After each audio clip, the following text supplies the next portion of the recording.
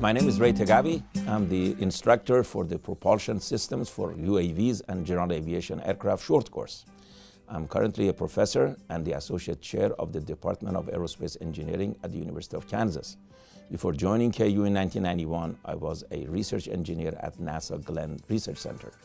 This unique short course that has been offered in the past 21 years provides a detailed understanding of the practical aspects of propulsion systems that are available for UAVs and GA aircraft.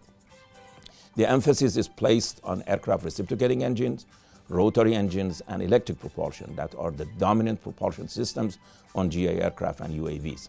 Some unique features of small gas turbine engines, including turboprops, turboshafts, and turbofans, will also be addressed.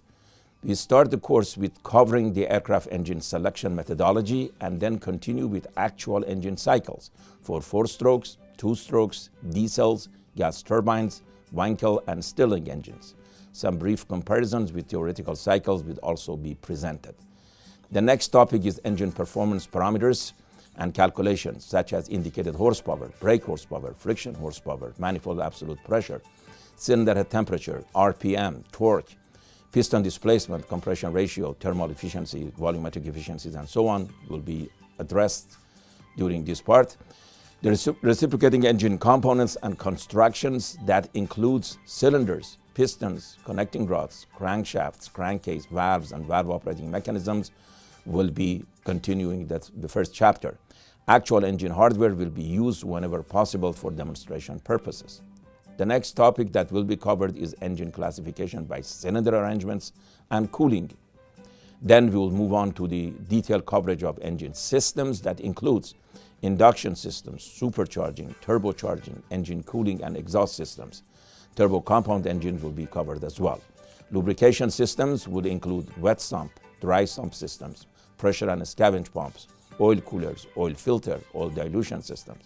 Fuel requirements for aircraft engines and engine NOx is next. We'll be covering avgas, octane number, performance number, fuel-air ratio requirements, pre-ignition, detonation, backfiring, after-firing. And then we move on to the carburation systems, which includes float type, carburetors, pressure injection carburetors, fuel injection systems, full authority digital engine controls, FADEX. And then the next system would be ignition system, which we cover high and low tension ignition systems, magnetos, and spark plugs. Propellers and propeller systems are the next part of the systems. That includes theory, airfoils, factors affecting propeller efficiency, propeller selection, sizing, propeller governors, constant speed props, feathering, reversing, synchronizing, synchrophasing, reduction gears, and material. The course will be concluded with the coverage of electric propulsion, which includes electric motors, DC and AC, solar cells, batteries, and fuel cells. I'm looking forward to seeing you in an upcoming propulsion short course offered by University of Kansas Aerospace short courses.